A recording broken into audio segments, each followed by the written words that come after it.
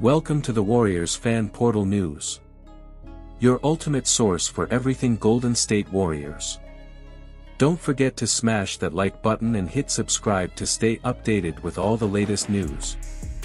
I'm your host, and today, we've got some breaking news that's got the whole Warriors community buzzing.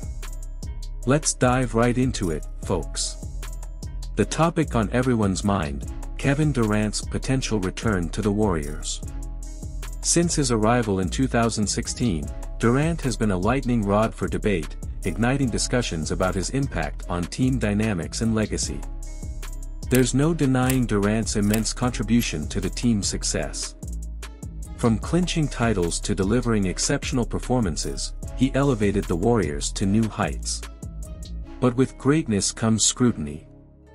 Some argue that Durant's decision to join the Warriors, a powerhouse team already, could diminish the perception of his individual struggle and achievement.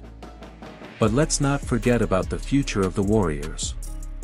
Enter Jonathan Kuminga, the young phenom who's already making waves. His emergence represents a promising transition for the team. Despite being young, Kuminga's impact on the game is undeniable.